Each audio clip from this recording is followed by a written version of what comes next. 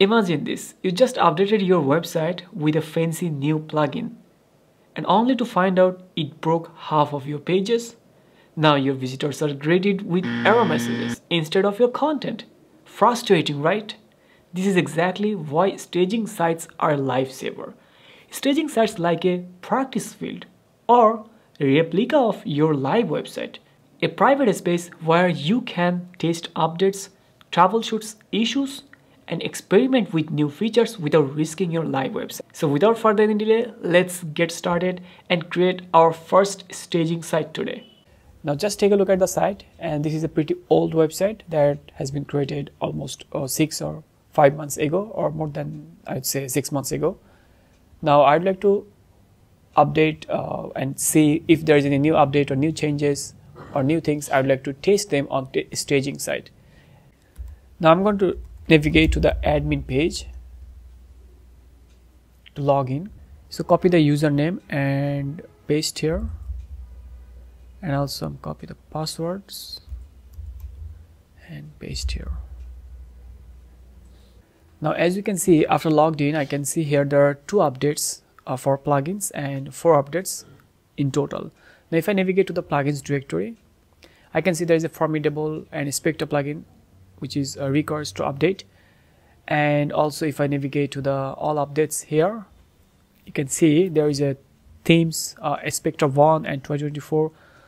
The themes we are using here on this project, which is Spectre 1, and this is also required for updates. And instead updating here, I would like to create a staging site so that we can test and see if this update will cause any issue in our live website. If the update works on staging, that means it will gonna work on our live website. So we'll do later on our live website, but first we'd like to test on staging, and that's why staging is very important. Now if I click on hover over the plugins and click add new and search here staging,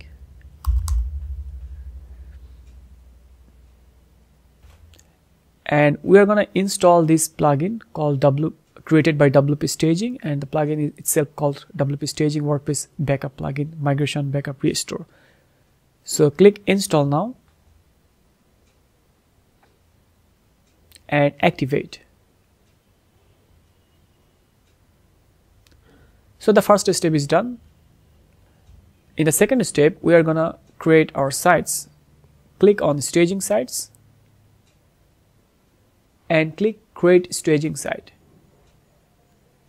Enter a name that will display after the primary URL, which will be the staging URL. It's optional, but you can add any kind of name. Let's say our temp site, and click start cloning. There are some other information that you can play around or take a look at here, the database table, files, and other things, but you do not have to change anything else here. Just click start cloning. So based on your website file sizes, it might take time, but here it's a lightweight theme. I'm using a limited number of plugins, so it will not gonna take so much time here. Finally it's done, so you can click over here, and this is our staging URL. So as you can see, this is our primary URL, and here is our staging URL, our temp site. So if we logged in here, we have to use the same password and same username here. And now this is our staging server. If I go to the dashboard, and the admin bar looks completely different, but on the primary website it's displaying a black color, or the default color basically. Now this is our staging, and if I wanted to change or update anything, let's update the plugins here, and we can test other things like applying code, applying changes, and a lot of things that we can practice here on apply new plugins to see if that plugin is compatible with the environment that I'm using right now, and also to see if there is any issues or if it broke our site. So there are lots of test case scenarios that you can apply here. Now I'm going to update the themes as well.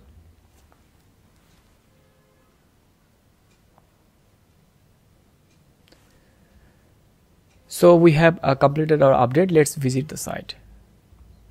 As you can see, the site looks perfect and it's working perfectly with our latest version of Astra and our Spectra. Now if we want to apply any changes, let's say I would like to add something on the home page. From pages and go to the home, click on edit. I just open a new tab here and let's apply something here. Let's add a background color and click save changes. Now here you can see this is our staging site. It has a different background color on the hero area.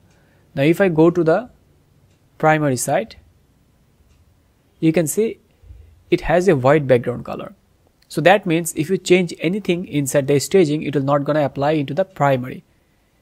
But there is an options to restore your changes or deploy the changes from staging to the primary domain, and it requires their pro version. So if you navigate to the WP staging from your primary website, and you can see here there's an options called action. You can delete the staging, you can reset the staging, or you can push changes. So this requires the pro version. So the push changes will allow you to apply the changes that you have made inside the staging site to push into the primary websites. So I hope you understand why the staging sites are important or when it's required and how it works. Now I'm going to install the pro versions here. And the pro version will cost, here you can see the agency 41 per month and the developer 19. So the prices might be different based on different scenarios like locations or events or discounts. So now I am going to install the pro version inside our primary website so that I can easily restore our changes. So let's make some other changes here. Let's add a video here, so that you can identify the changes easily here. I'm going to add a video, YouTube video here.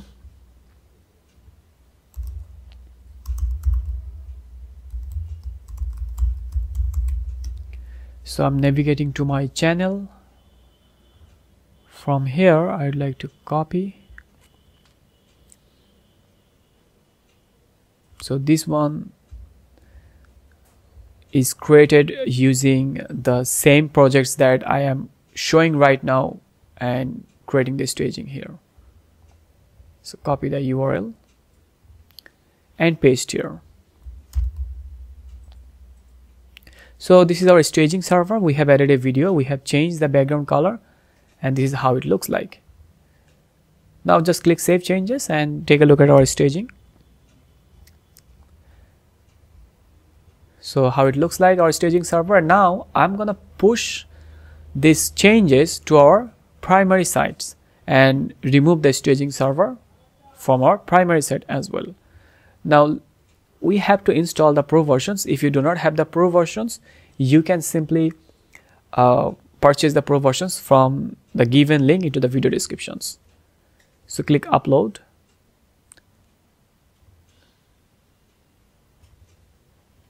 And here is the pro versions I have already.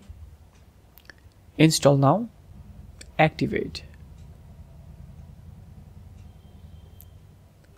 Now here you can see if I navigate to the WP Staging Pro staging sites,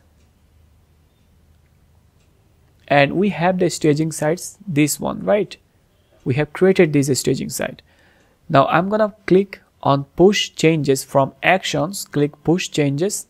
It will gonna push all the changes that has been made into the staging server to our primary domain. Click push changes. And you can see there is some information, and they clearly mention that your site transfer from this temporary or staging server to the primary domain. The domain looks different here because of a development server, but you might have like riadmahmud.com for my domain, so you might have a different domain. That's completely fine. And click push confirm push. You can also create database backup as well.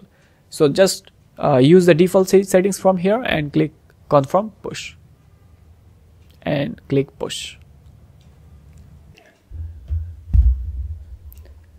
So here you can see the staging site pushed successfully. Now close this window and visit our primary site. So as you can see, our primary site has been changed. Here's all displaying the videos that I have added inside the staging server and also the hero area background color. And if I take a look at the plugins to verify, the plugins are updated now. If I take a look at the themes are also updated now. So that means it's working perfectly. And that's it. Creating a staging site is simpler than you might think. And the benefits are huge. If you found this tutorial helpful, don't forget to like, comments, and subscribe for more tips like this. Got questions or ideas for future videos? Drop them in the comments below. I would love to hear from all of you. Thanks for watching and happy staging.